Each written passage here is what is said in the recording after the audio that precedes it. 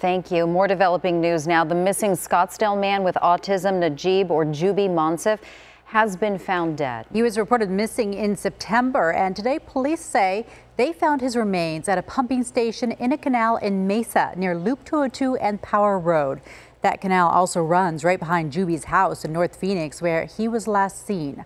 Our Kim Powell is live at Scottsdale Police Headquarters with what we know so far, Kim.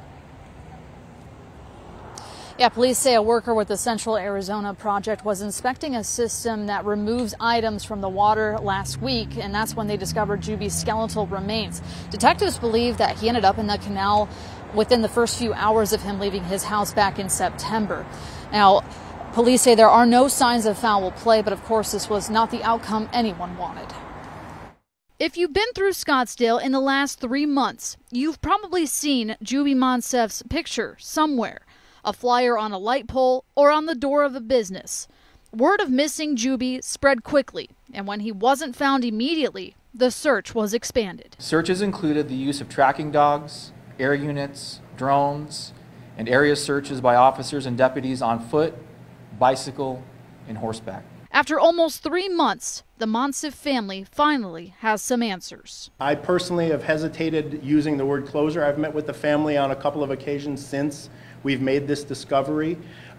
The problem with it is it's an answer, but it's not the final answer. Detective John Heinzelman has been the lead detective on the case. He says Jubi's skeletal remains were found by a Central Arizona Project worker at a pumping station. The canal that runs right behind Jubi's house is the extension of that canal is where his remains were eventually located.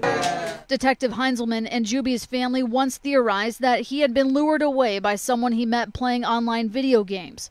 But police say right now there are no signs of foul play. Our theory at this point is that it is possible that he could have worked his way between these two fence gates and been able to access the CAP property. Jubi's sister posted a statement on Facebook. "Thank you for standing with us on this journey. It will not be over anytime soon."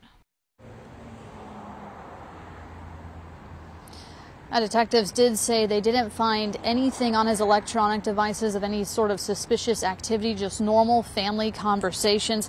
But so far, the medical examiner has not released the cause of death just yet. Reporting live in Scottsdale, I'm Kim Powell for Arizona's Family.